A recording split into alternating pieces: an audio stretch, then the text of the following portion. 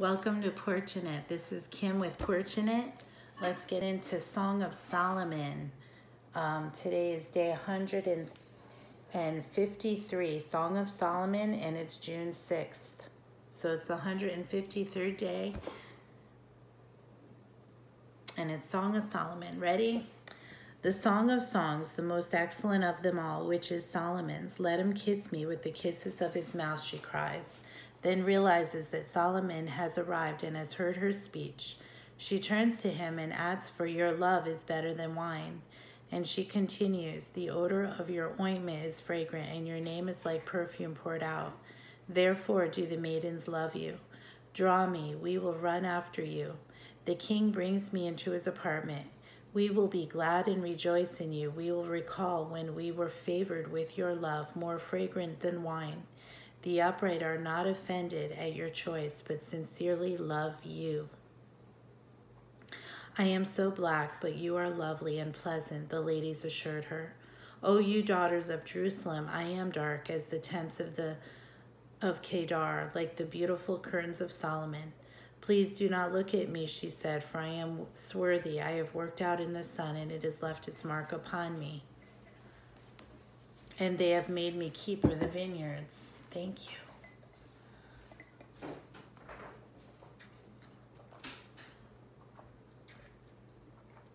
"But my own vineyard I have not kept." Addressing her shepherd, she said, "Tell me, O you whom my soul loves, where you pasture your flock, where you make it lie down at noon. For why should I, as I think of you, be as a veiled one straying beside the flocks of your companions? If you do not know where your lover is, O you fairest among women, run along, follow the tracks of the flock, and amuse yourselves by pasturing your kids beside the shepherd tents." "Oh, my love," he said as he saw her, "you remind me of my favorite Mar in the chariot spans of Pharaoh. Your cheeks are comely with ornaments, your neck with strings of jewels. We will make for you chains of ornaments of gold studded with silver." While the king sits at his table, she said, "My spikenard, my absent lover, sends forth this fragrance over me. My beloved shepherd is to me like a scent bag of myrrh that lies in my bosom.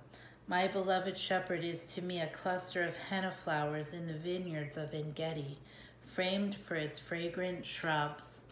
Behold, you are beautiful, my love. Behold, you are beautiful. You have dove's eyes."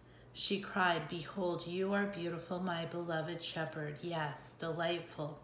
Our arbor and couch are green and leafy. The beams of our house are cedars, and our rafters and panels are cypresses or pines." And I saw this in my Amplified Bible, says, the question, does my spirit crave the divine shepherd, even in the presence of the best that the world can offer me? Do I have a constant sense of my shepherd's presence regardless of my surroundings? Do I take time to meet my good shepherd each day, letting him tell me of his love and sharing his heart with my interest in him? Do I realize that my love lifted in praise and song is sweet to him, or do I withhold it? This is a question for me as well as you.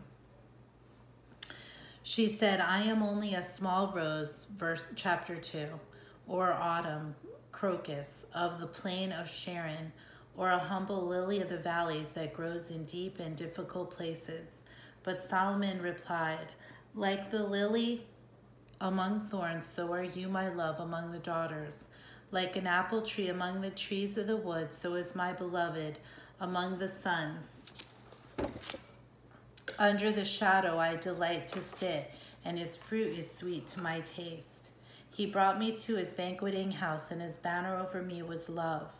For love waved as a protecting and comforting banner over my head when I was near him. Sustain me with raisins, refresh me with apples, for I am sick with love. I can feel his left hand under my head, and his right hand embraces me. He said, I charge you, O daughters of Jerusalem, by the gazelles or by the hinds of the field, which are free to follow their own instincts, that you not try to stir up or awaken my love until it pleases. Vividly she pictured it, the voice of my beloved shepherd. Behold, he comes, leaping upon the mountains, bounding over the hills. My beloved is like a gazelle or a young hart. Behold, he stands behind the wall of our house. He looks in through the window. He glances through the lattice. My beloved speaks and says to me, Rise up, my love, my fair one, and come away. For behold, the winter is past, the rain is over and gone. The flowers appear on the earth, the time of singing of birds has come, and the voice of the turtle dove is heard in my land. The fig tree puts forth and ripens her green figs. The vines are in blossom and gives birth their fragrance. Arise, my love, my fair one, and come away. So I went with him, and when we were climbing the rocky steps up the hillside, my beloved shepherd said to me, O my dove, while you are here in the seclusion of the clefts in the solid rock, in the sheltered and secret place of the cliff, let me see your face, let me hear your voice, for your voice is sweet and your face is lovely. My heart was touched, and I fervently sang to him my desire. Take for me the foxes, the little foxes that spoil the vineyards of our love, for our vineyards are in blossom. She said distinctly, My beloved is mine, and I am his. He pastures his flocks among the lilies. Then longingly addresses her about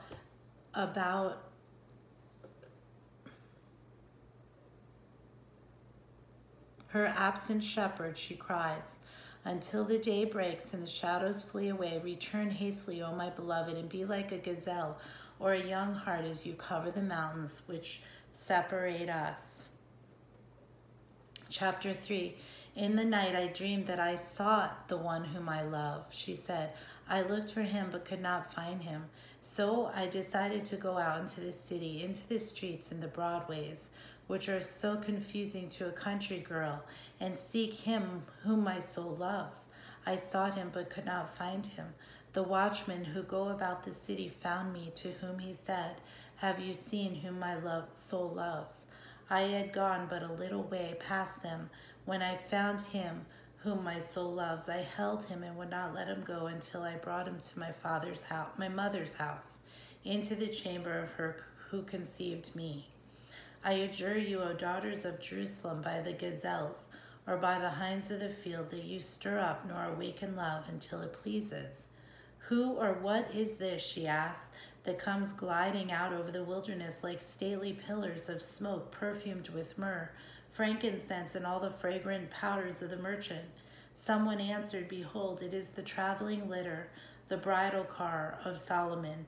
60 mighty men are around it, and of mighty men of Israel. They all handle the sword and are expert in war.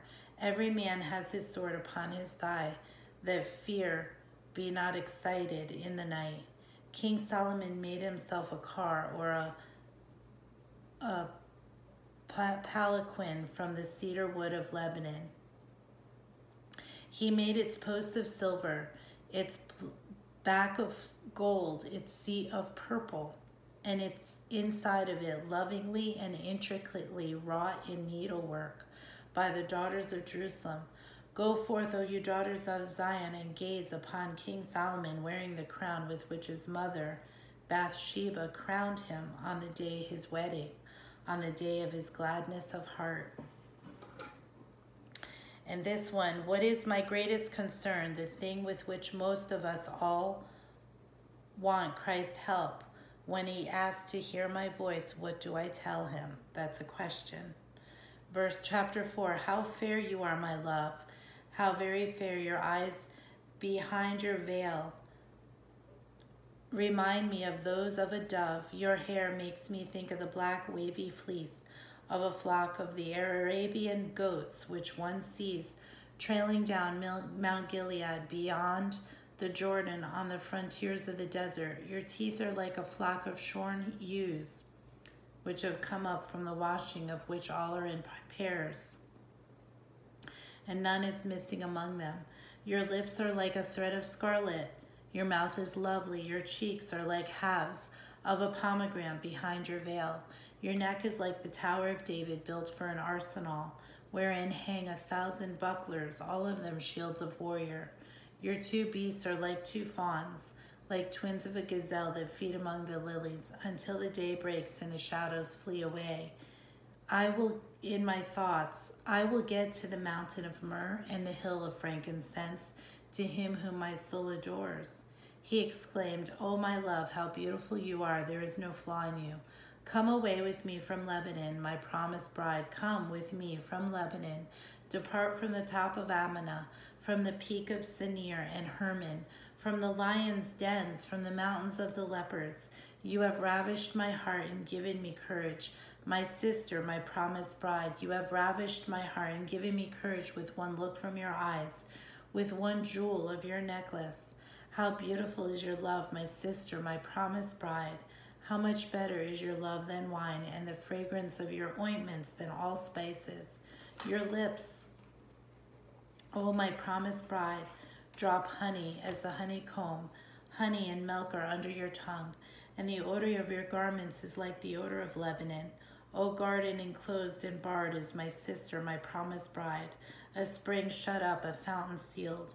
Your shoots are an orchard of pomegranates or of paradise, with precious fruits, henna with spikenard and plants, spikenard and saffron, calamus and cinnamon, with all trees of frankincense, myrrh and aloe, with all the chief spices. You are a fountain springing up in a garden, a well of living water and flowing streams from Lebanon.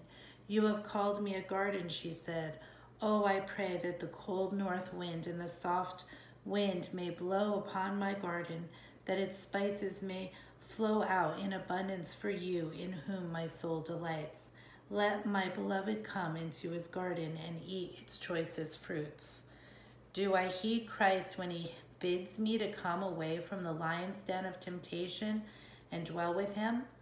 Am I willing to have the north wind of adversity blow upon me, if it will better fit me for Christ's presence and companionship? These are little questions on the bottom. I have come into my garden, my sister, chapter 5. My promised bride. I have gathered my myrrh with my balm and spice. From your sweet words I have gathered the riches, perfumes, and spices, balsam. I've eaten my honeycomb with my honey. I have drunk my wine with milk. Eat, O friends, feast on, O revelers of the palace. You can never make my lover disloyal to me. Drink, yes, drink abundantly of love, O precious one. For now I know you are mine, irrevocably mine. With his comforting words still thrilling his heart, through the lattice she saw her shepherd turn away and disappear into the night. I went to sleep, but my heart stayed awake. I dreamed that I heard the voice of my beloved as he knocked at the door of my mother's cottage. Open to me, my sister, my love, my dove, my spotless one, he said, for I am wet with the heavy night dew. My hair is covered with it. But weary from a day in the vineyard, I had already sought my rest. I had put my garment. How could I again? I put off my garment. How could I put it on? I'd washed my feet. How could I again soil them? My beloved put in his hand by the hole of the door, and my heart was moved for him. I rose up to open for my beloved, and my hands dripped with myrrh, and my fingers with liquid, sweet-scented myrrh, which he had left upon the handles of the bolt. I opened for my beloved, but my beloved had turned away and withdrawn himself and was gone. My soul went forth to him when he spoke, but it failed me, and now he was gone. I sought him, but I could not find him. I called him, but he gave me no answer. The watchmen who go about this city found me. They struck me, they wounded me. The keepers of the walls took my veil and my mantle from me. I charge you, O daughters of Jerusalem, if you find my beloved, that you tell him that I am sick from love, simply sick to be with him. What is your beloved more than another beloved? O you fairest among women, taunted the ladies? What is your beloved more than another beloved that you should give us such a charge? She said, my beloved is fair and ruddy, the chiefest among 10,000. His head is as priceless as the finest gold. His locks are curly and bushy and black as a raven. His eyes are like doves beside the water brooks, bathed in milk and fitly set. His cheeks are like a bed of spice or balsam, like banks of sweet herbs yielding fragrance. His lips are like bloodied anemons or lilies, distilling liquid, sweet-scented myrrh. His hands are like rods of gold set with nails of beryl or topaz. His body is a figure of bright ivory overlaid with veins of sapphire. His legs are like strong and steadily pillars of marble set upon bases of fine gold. His appearance is like Lebanon, excellent, stately, and majestic as the cedars. His voice and speech is exceedingly sweet. He is altogether lovely. The whole of him delights and is precious. This is my beloved, and this is my friend, O daughters of Jerusalem. And the question says, in my weariness from earthly cares, do I hesitate to answer when the divine shepherd knocks at my door, and so turn from him?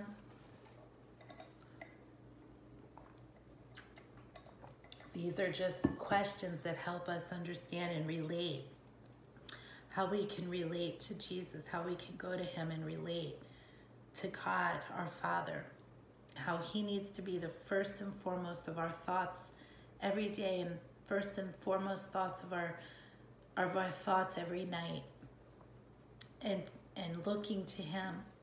And chapter 6 says, where has your beloved gone, O fairest among women? Again, the ladies showed their interest in the remarkable person whom the Shulamite had championed with such untinted praise. They too wanted to know him. They insisted, where is your beloved hiding himself? For we would seek him with you. She replied, my beloved is gone down to his garden, to the beds of spice, to feed in the gardens and to gather lilies. I am my beloved's garden, and my beloved is mine. He feeds among the lilies which grow there. He said, you are as beautiful as Tisra, capital of the northern kingdom's first king, my love, and as commonly as Jerusalem, but you are as terrible as a bannered host. Turn away your flashing eyes from me, for they have overcome me. Your hair is like a flock of goats trailing down from Mount Gilead. Your teeth are like a flock of ewes coming from their washing, of which all are pairs, and not one of them is missing. Your cheeks are like halves of a pomegranate behind your veil. There are 60 queens and 80 concubines and virgins without number. But my love, my dove, my undefiled and perfect one, stands alone above them all. She is the only one of her mother. She is the choice one of her who bore her. The daughters saw her and called her blessed and happy. Yes, the queens and the concubines, and they praised her.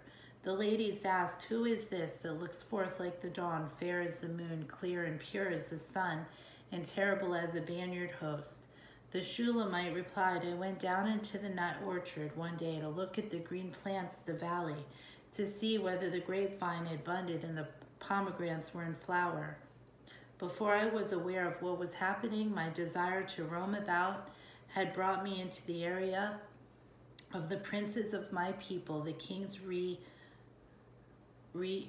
retinue. I began to flee, but they called to me, return, return, O Shulamite, return, return, that we may look upon you. I replied, what is there for you to see in the poor little Shulamite? And they answered, as upon a dance before two armies, or a dance of Manhanim. Question, is my Savior unquestioningly the one altogether lovely, the one above all others most precious to me? Can I tell how and why Christ is more to me than any human being or than all earthly possessions? Chapter 7. Then her companions began noticing and commenting on the attractiveness of her person, How beautiful are your feet in sandals, O Queen Maiden. Your rounded limbs are like jeweled chains, the work of a master's hand. Your body is like a round goblet in which no mixed wine is wanting. Your abdomen is like a heap of wheat set about with lilies. Your two breasts are like two fawns, the twins of a gazelle. Your neck is like a tower of ivory, your eyes like the pools of Heshbon by the gate of Beth Rabam. Your nose is like the tower of Lebanon, which looks toward Damascus. Your head crowns you like Mount Carmel, and the hair over your head like purple. Then, seeing the king watching, the girl is absorbed. Admiration, the speaker added, the king is held captive by its tresses. The king came forward, saying, how fair and how pleasant you are, O love, with your delight. Your statue is like that of a palm tree, and your bosom like its clusters of dates, declared the king. I resolve that I will climb the palm tree. I will grasp its branches. Let your breasts be like clusters of the grapevine, and the scent of your breath like apples, and your kisses like the best wine. Then the Shulamite interrupted, that goes down smoothly and sweetly, for my beloved shepherd kisses gliding over his lips while he sleeps. She proudly said, I am my beloved's, and his desire is toward me. She said, come, my beloved, let us go forth into the field. Let us lodge in the villages. Let us go out early to the vineyards and see whether the vines have budded, whether the grape blossoms have opened, and whether the pomegranates are in bloom. There I will give you my love. The mandrakes give forth fragrance, and over our doors are all manner of choice fruits, new and old, which I have laid up for you, O my beloved. And the last chapter 8 says, looking forward to the shepherd's arrival, the eager girl pictures their meeting and says, oh, that you were like my brother who nursed from the breast of my mother. If I should find you without, I would kiss you. Yes, and none would despise me for it. I would lead you and bring you into the house of my mother, who would instruct me. I would cause you to drink spiced wine and of the juice of my pomegranate. Then musingly she added, oh, that his left hand were under my head, and that his right hand embraced me. I adjure you, O daughters of Jerusalem, that you never again attempt to stir up or awaken love until it pleases. Who is this who comes up from the wilderness, leaning upon her beloved? And as they sighted the home of her childhood, the bride said, under the apple tree I awakened you. There your mother gave you birth. There she was in travail and bore you. Set me like a seal upon your heart, like a seal upon your arm. For love is as strong as death. Jealousy is as hard and cruel as Sheol. Its flashes of fire, of vehement flame, the very flame of the Lord. Many waters can't quench love, neither can floods drown it. If a man would offer the goods of his house for love, he would be scorned and despised. Gathered with her family at the wedding and the wedding guests in her mother's cottage, the bride said to her stepbrothers, when I was a little girl, you said, we have a little sister and she has no breast. What shall we do for our sister on the day when she's spoken for in marriage? If she is a wall, discreet and womanly, we will build upon her a turret, a dowry of silver. But if she is a door, bold and flirtatious, we will enclose her with boards of cedar. Well, I am a wall with battlements. My breasts are like towers of it. Then was I in the king's eyes as one to be respected and to be allowed to find peace. Solomon had a vineyard at Baal-Hamon.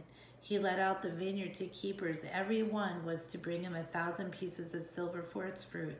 You, O Solomon, can have your 1,000 pieces of silver, and those who tend the fruit of it 200. But my vineyard, which is mine, with all its radiant joy, is before me. O you who dwell in the gardens, your companions, you've been listening to your voice. Now cause me to hear it. Joyfully the radiant bride turned to him, the one altogether lovely, the chief among 10,000, to her soul, and with unconcealed eagerness to begin her life of sweet companionship with him, she answered, make haste, my beloved, and come quickly, like a gazelle or a young hart. and take me to your waiting home upon the mountains of spice. This is such a beautiful allegory that Solomon actually wrote this for the Shulamite that he loved. But this is an allegory between us and our Father God, our Jesus Christ, our Savior, our Lord, our best friend, our Master, our beloved. And he is mine. His banner over us is love. That song, I used to sing that song, his banner over us is love. And we just want, Lord, I just pray right now before I get off, because I know it's gone kind of late. I just pray right now that everybody who's listening to this and reading with me Song of Solomon will turn their hearts and question those questions that I did question, that we would recognize where we are with him, where we want to be with him, where we desire to be with him. And Lord, that we would get to that place with you. Like the Shulamite here, hungry for her mistress, hungry for the one her heart loves. Not a mistress, but the one whom her heart loves. Lord God, we want to get there. We want to get there every day. We want to be there. And I thank you, Lord, that you draw us by your Spirit, so tender, so precious, that we fall in love with you, and our soul hungers and thirsts after you, after righteousness, after Jesus. That relationship will cultivate and develop, and we will grow in the things that God has for us, in his relationship with us, in the things he wants to show us and do with us, that we will be still and know that you are God. And we will recognize and see the ways of the enemy and the ways of righteous. And we will walk in the way of righteous. We won't fall into the enemy, because our focus will be on you, and our true heart relationship, our love relationship will be like this. And I thank you also that the one that said the sister, that I am the one, that the womanly, discreet and womanly, that I'm built up that I'm built up.